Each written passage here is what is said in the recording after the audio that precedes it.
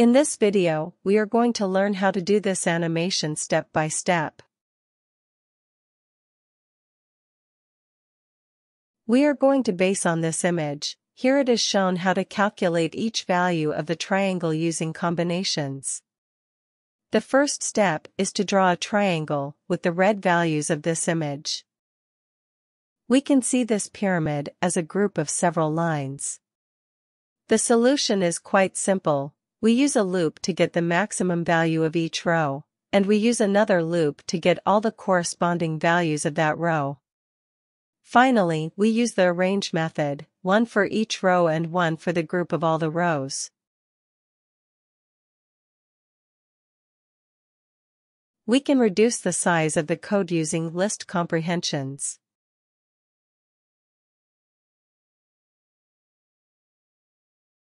The next step is now to draw the same image, but using this notation.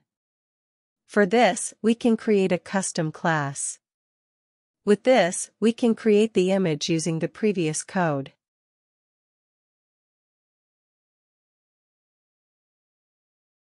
The only thing we have to change is this line. The value on the left is kept constant throughout the line, and the value on the right is the one that changes.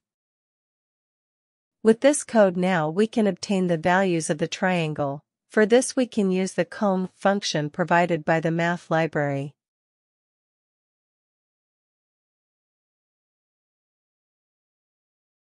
And ready, we see that the values are correct. However, the numbers are not uniformly positioned. To solve this, we can put the numbers inside a square, and then when we use the arrange method, the position will be uniform. And ready, if we now change the class mathText, with the new class that we have created, the position of the numbers is uniform. The next step is to create the animation. To create this rectangle we can use the class surroundRectangle, which as its name indicates, serves to create a rectangle that surrounds several objects. Now, the first calculation starts from the second line, so this is where the rectangle should appear. Also, the rectangle should not go through the last line, since these values will not be used to obtain the next line. With that in mind, creating the animation is quite simple. We just have to iterate over each of the rows, from the first value to the penultimate one.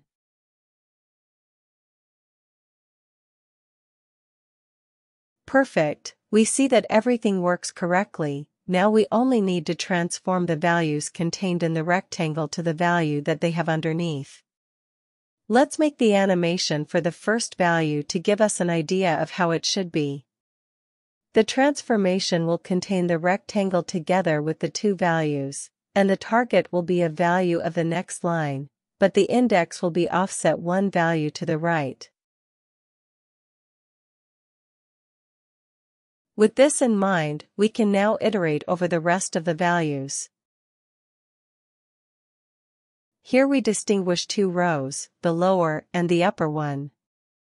The upper rows go from the third row to the penultimate row, while the lower rows go from the fourth row to the last row.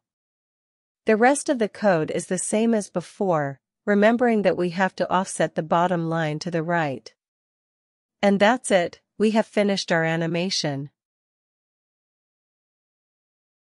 Now we can simply add a little more style to our animation by first showing the ends of each line and build from them the rest of the values.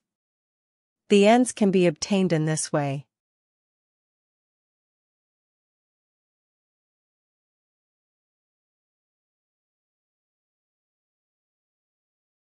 The warning shown here is because, for the first row, we are trying to group the same value twice, and V-groups do not accept repeated objects. For this reason, we can ignore this warning or add a conditional to avoid this problem. If we put everything together, we get the complete animation. Whenever you face a complex animation, it is best to start with a simpler animation, and build each element step by step, in a modular way, instead of doing everything in the same class.